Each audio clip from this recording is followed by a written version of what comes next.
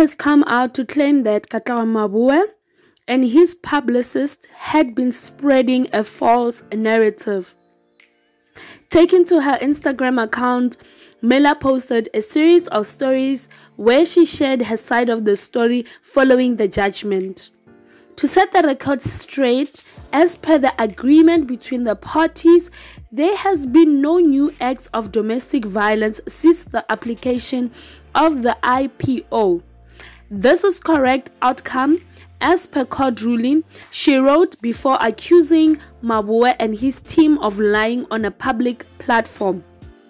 I actually find it quite appalling that these people continue to lie on such a public platform when the official documents say something completely different.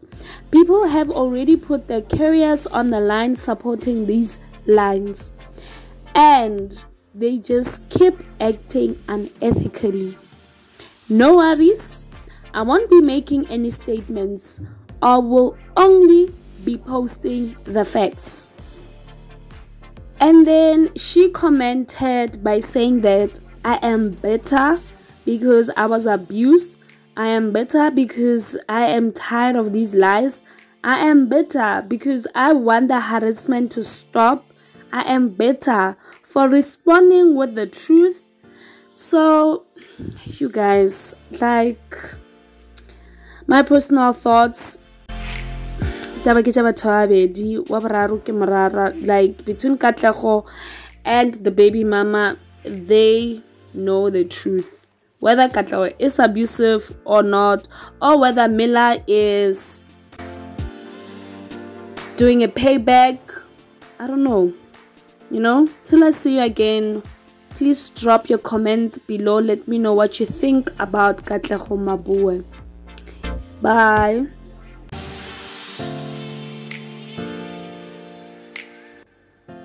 Kat, I'm seriously, like, you asked me to calm down. I'm calm now. You're not going to waste more of my time. Like, you're either protecting this person or you're going to walk away from your family, your son.